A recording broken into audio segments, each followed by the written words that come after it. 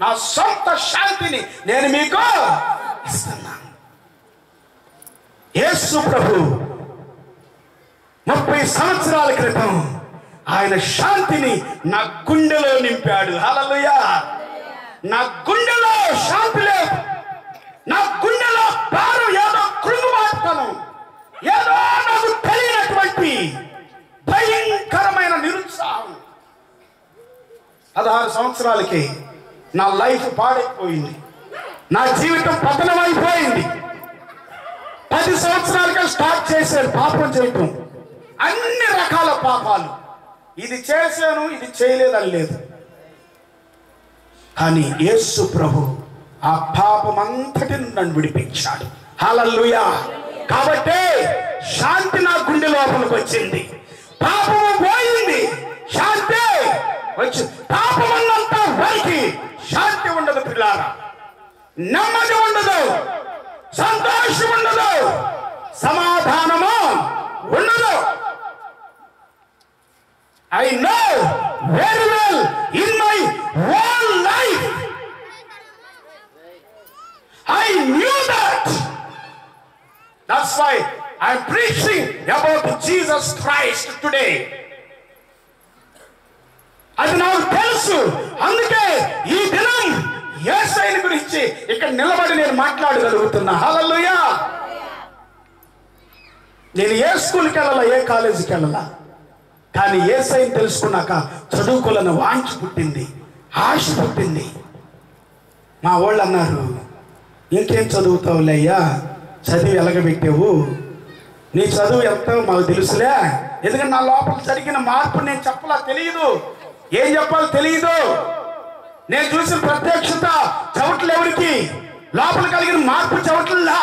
నా తలపుల్లో, నా గుండెలో, నా జీవితంలో కలిగిన మార్పు చెప్పలేకపోతున్నా. కానీ జీవితంలో మాత్రం నా ప్రతిదినం నా లోపల ఏదో ఒక నూతన కార్యం జరుగుతూ ఉంది.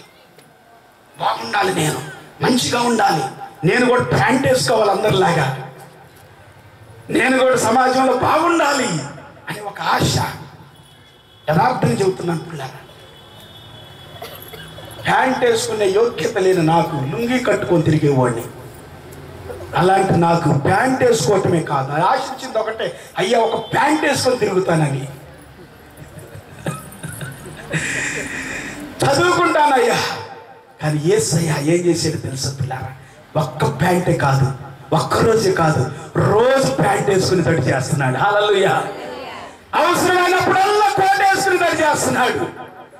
దేవునికి ఇష్టమైనప్పుడల్లా ఫ్లైట్లో తీసుకెళ్తున్నాడు. బ్రిటిష్ ఎయిర్వేస్, ఎమిరేట్స్, అద్భుతమైన ఫ్లైట్లకి దేవుని సువార్త ఇండియా నుండి, భారతదేశం నుండి అమెరికాకి మోసుకెళ్ళటానికి దేవుడు నన్ను వాడుకుంటున్నాడు. హల్లెలూయా.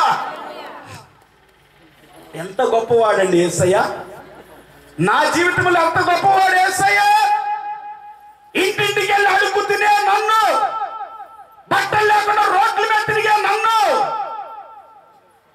పరుపులు లేవు, మంచం లేదు, నులక మంచం లాంటి నాళ్ళు, నులక మంచం, ఈవెన్ నులక మంచం కూడా లేదు నాకు. అడుగు మీద పడుకునే నన్ను, కాళ్ళ కింద తిండు, తల కింద తిండు పెట్టుకొని పడుకునేవాడిని ఇంట్లో ఉన్నప్పుడైతే. ఎక్కడ కూడా తిండి లేదు, ఒక పరుపు లేదు, ఒక దుప్పటి లేదు, కింద దుప్పటి లేదు, పైన దుప్పటి లేదు. చలికి గడగడ గడగడ ఇలాంటి టైంలో వణికే చలిలో కూడా ఇట్లా ముడుచుకొని పడుకునేవాళ్ళు రోడ్ల మీద. అలాంటి నన్ను నా దేవుడు, నా యేసయ్య ఎంతగా దీవించాడు మీరే చూస్తున్నారు. హల్లెలూయా. కారు వేసుకెళ్తే చలికాలంలో హీటరు లోపలే, వేసవి కాలంలో ఏసీ లోపలే. నేను ఎందుకు చెబుతున్నానంటే ఈ మాటలు, యేసయ్య ఎంత గొప్పవాడు, ఎంత ప్రేమ కలిగిన వాడు, ఎంత దయగలవాడు, ఎంత మంచివాడు, ఎంతగా దీవించేవాడు తెలుసుకోవాలని చెబుతున్నానే కానీ నేను గొప్పతనం కోసం చెప్పట్లేదు పిల్లరా. ఇల్లు లేని స్థితిలో దేవుడిని ఎరగక ముందు జీవించిన నాకు దేవుడు 3 అంతస్తుల బిల్డింగ్ ఇచ్చాడు. రోడ్ల మీద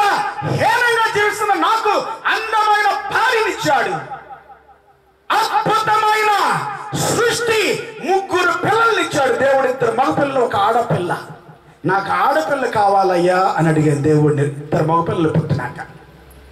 ఎందుకంటే నాకు అనిపించిందో, నాకేమనిపించింది అంటే నా కూతురు అని చెప్పుకోవాలి సమాజానికి అనిపించింది. ఎందుకో నా బిడ్డ నన్ను డాడీ నానా, నా కూతురు, నా ఇద్దరు కొడుకులు డాడీ అంటారు కానీ కూతురు మాత్రం ముద్దుగా నానా అంటది, ముద్దుగా చాలా ఆప్యాయతగా.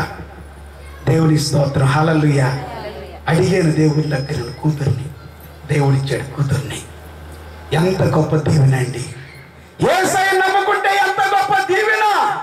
అదే యేసయ్య నమ్మకపోతే ఎక్కడో సమాధిలో ఉండేవాడిని, ఎక్కడ చనిపోతే మున్సిపాలిటీ వాళ్ళు వచ్చి ట్రక్కులో వేసుకెళ్ళి ఎక్కడో పడైతే కుక్కలు నక్కలు పిక్కు తినేయావు నా దేహాన్ని. కానీ ఈ దినం సుందరంగా అద్భుతంగా మీ ఎదుట నిలబడి ఇంత గొప్ప మాటలు, పరలోకపు మాటలు చదువుతున్నానంటే దానికి కారణం ఎవరంటే యేసుక్రీస్తు ప్రభువే. హల్లెలూయా. యేసయ్య అంత గొప్ప దేవుడు. యేసయ్యకు కులం లేదు, యేసయ్యకు మతం లేదు, యేసయ్యకు ప్రాంతీయ భేదం లేదు, యేసయ్యకు నలుపు తెలుపు అన్న వైరం లేదు, యేసయ్యకు ధనవంతులు పేదవారు అన్నటువంటి తేడా లేదు. యేసయ్య నీ హృదయాన్ని చూస్తున్నాడు. చూస్తే నీ ముఖాన్ని చూడట్లేదు. నువ్వు ఎట్లాగున్నావు? దేవుని వాక్యములో దావీదుని గురించి మనము ధ్యానం చేసుకునేటప్పుడు మనకు తెలుస్తుంది. దేవుడు అన్నాడు, మనుషుడు పైరూపాన్ని చూస్తాడు కానీ దేవుడు హృదయాన్ని చూస్తాడు. God is looking at your heart right now. నీ హృదయం ఎలాగుందో చూస్తున్నాడు నా ప్రియ సహోదరి సహోదరుడా. ఎందుకంటే నీ హృదయం అన్నింటికంటే గొప్పది. ప్రసంగిల్లో సామెతల్లో 4:20-23 వరకు వాక్యం చెబుతా ఉంది, హృదయం అన్నింటికంటే గొప్పది. అందుకే యేసు ప్రభు అంటారు, యోహాను సువార్త 7వ అధ్యాయం 36, 37, 35 వచనాల్లో, ఎవరైతే నా యందు విశ్వాసం ఉంచుతాడో వారి హృదయంలో నుండి ఏం ప్రవహిస్తాయి అంటే జీవజల ధారలు. హల్లెలూయా. నదులు, rivers, oceans will spring up, flow from the bottom of your heart. నీ హృదయం శుభ్రం చేయాలని దేవుడు కోరుతున్నాడు నా ప్రియ సహోదరి సహోదరుడా. ఈ రాత్రి కాలంలో యేసయ్య ఎందుకు వచ్చాడు? ఈ భూమి మీదకి ఎందుకు వచ్చాడంటే మానవుని యొక్క హృదయమును పవిత్రపరచడానికి. హల్లెలూయా. యేసు ప్రభు వారు అన్నారు, హృదయ శుద్ధి గల వారు ధన్యులు, వారు దేవుణ్ణి చూస్తారు. హల్లెలూయా. If you want to see God, you have to give your heart to Jesus. Through the precious blood of Jesus Christ of Nazareth, He can clean everything. He cleans everything.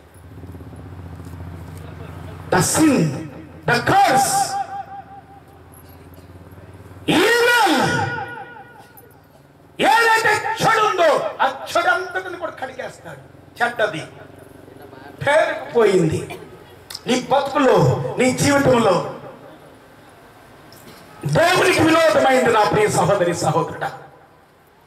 ఈ జాన్ సామ్యూయల్ కడగబడకపోతే ఏమైపోయేవాడు? ఎంత భయంకరమైన నాశన కోపాన్ని అనుభవించాల్సి వచ్చేదో.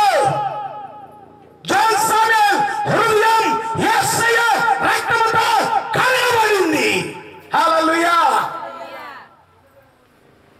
2016 సంవత్సరాల క్రితం యేసు క్రీస్తు ప్రభు ఈ భూమి మీదకి వచ్చారు.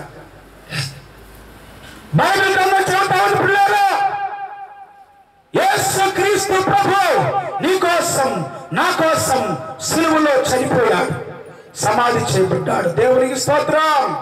హల్లెలూయా. హల్లెలూయా. దేవుని వాక్యం చదువుతా ఉంది పిల్లలు, యేసు క్రీస్తు ప్రభు నీ కోసం నా కోసం ఈ భూమి మీదకి వచ్చాడు.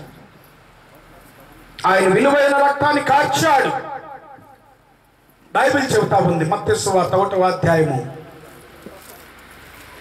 మత్తయి సువార్త 1వ అధ్యాయంలో దేవుని వాక్యాన్ని మనం చదువుకున్నట్లయితే, చదవగలిగిన వారు చదవండి దయచేసి.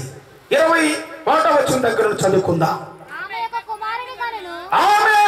ఒక కుమారుని కనును, తన ప్రజలను వారి పాపముల నుండి ఆయనే రక్షిస్తాడు. కనుక ఆయనకు యేసు అను పేరు. Wonderful my boy. చాలా చక్కగా చదువుతున్నాడు, అద్భుతంగా. కొంతమందికి పెద్దవాళ్ళకి కూడా బైబిల్ చదవటం రాదు. దేవుడిని దీవించునుగాక. దేవుని స్తోత్రం. దేవుడు అత్యధికమైన కృపలతో నింపునుగాక నిన్ను. హల్లెలూయా. ఆయనకు యేసు అని పేరు పెడతారు. ఇంకా కిందకి చదువుకుందాం. ఇదిగో కన్యక గర్భవతి అయి కుమారుని కనును,